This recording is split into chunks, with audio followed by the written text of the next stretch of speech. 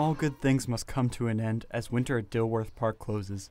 The event, held annually in front of City Hall, is a staple of the winter season here in Philadelphia, with thousands of residents and tourists visiting the exhibit each year.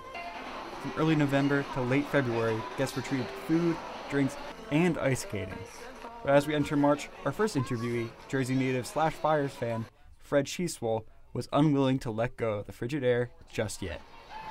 Well, I'm not looking for spring right now. I still want winter hockey. I haven't had enough time on the ice. You know, where I live, I have ponds, and they haven't frozen properly, so I'd still love to get some ice time. However, some were looking forward to the spring more than others. Philly resident Nicolette Miller had some hopes for the season ahead. What are you looking forward to in spring?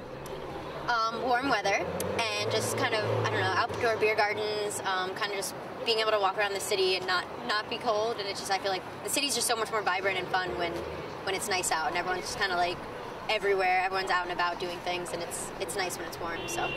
And if you're looking for something to do once things begin to heat up here in the city, Nicolette has a few suggestions.